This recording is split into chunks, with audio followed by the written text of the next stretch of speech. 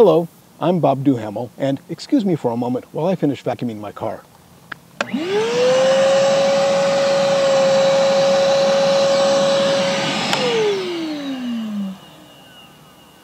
I'm doing this because a vacuum cleaner is a good model of a battery.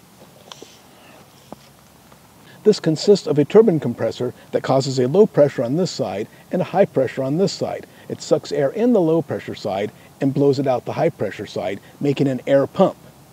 And if I put the hose here and turn it on, it will blow air out the high pressure side, blow it through the hose, making a circuit, and suck it back in the low pressure side, circulating air through this circuit. Now let's turn it on and see what happens.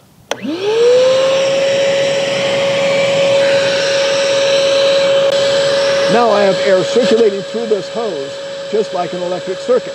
If I pinch this off, it's like adding a resistor or other component, and it causes a restriction in flow and a high pressure on that side and a lower pressure on that side, just like an electric circuit.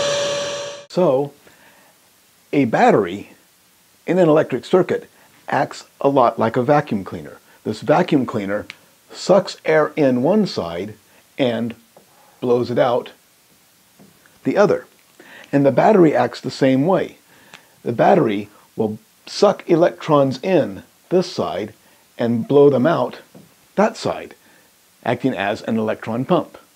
Of course, in the case of the battery, the electrons being blown out the negative side are not the same electrons being sucked in the positive side. There's a chemical process that releases free electrons on the negative side and takes in other electrons on the positive side.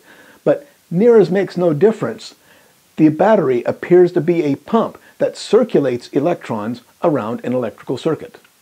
Now you may have noticed that it appears the electrons are flowing, or the electrical current is going from the lower pressure around to the higher pressure. This is a mistaken labeling that happened early in the science of electronics. When Franklin and Dolly Bard first extracted electricity from clouds, it was thought that clouds had the higher pressure and the Earth had the lower pressure. And so they labeled the higher pressure, as they thought it was, positive, and the lower pressure, negative. But then Thomson came along and proved that the electrons are actually flowing the opposite direction. So the negative side is actually the higher pressure, and the positive side is the lower pressure. That caused confusion and controversy that continue to this day. Some people, the electron flow camp, see electricity as flowing from negative to positive. But that gives us a fluid going from a lower pressure to a higher pressure. That doesn't make a lot of sense. It's difficult to wrap your mind around, and we really can't use it as a basis to imagine how electricity flows through circuits. The electronics industry and academia view electricity as a fluid that flows from positive to negative. This is the conventional flow camp. Now we have a fluid going from a higher pressure to a lower pressure. This makes a lot more sense. We can wrap our minds around this, and we can use this as a tool to visualize how electricity interacts with components in an electrical circuit.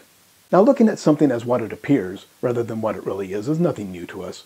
We all know that the sun does not go around the Earth. It is the Earth that rotates in the opposite direction. But when you watch a sunrise, you don't look and say, "Oh, what a beautiful Earth rotation we're having today." No, we call it a sunrise. So in these lectures, in complete harmony with the electronics industry and academia, we will visualize electricity as a fluid that flows from positive to negative, conventional flow. If you found this video useful and informative, please give me a thumbs up down below. It really helps the channel. And subscribe, because that not only informs you when I put new videos up, but it really helps the channel also. And a big thank you to my patrons at Patreon. I could not make these videos without your support. If you want to help me put these videos online and keep real vocational education free at vocatomy.net, you can go to patreon.com/join/vocatomy and pledge your support. And again, a big thank you to my patrons who make this possible, and a big thank you to everyone for watching.